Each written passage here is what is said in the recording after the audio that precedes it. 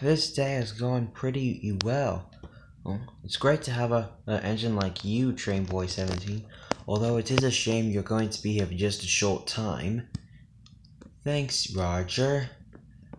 Although we have had some troubles here, we still keep joyful. Yes, I would like to figure out who's responsible for stealing all these trucks, just to make themselves look like they're the best engine around here. Hey, you don't think he could be that number 105 engine? I forgot his name, but he seems like, well, kind of unpleasant. I have no idea, but I'll be sure to ask him when he decides to show his face. Hey! The railway hasn't got time for you two to be playing with each other all day. Now go get some work done. Oh, get lost, Timothy. All you ever do is make the situation worse. Look who's talking.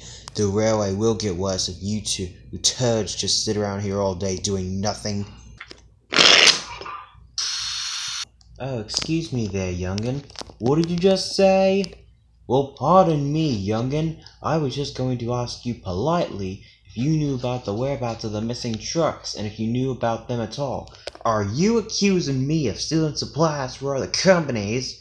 Do you know what we did to engines like you back in my home? Wouldn't be anything I haven't seen before. Here, a yellow guy. Are you sure about that? Blue. Ooh, hey, you. Stay out of this and go deliver your stuff. I don't want to have to sort you out as well. Ooh, look at number 0 acting all tough. Shut up. You're both acting like a stupid pair of little children.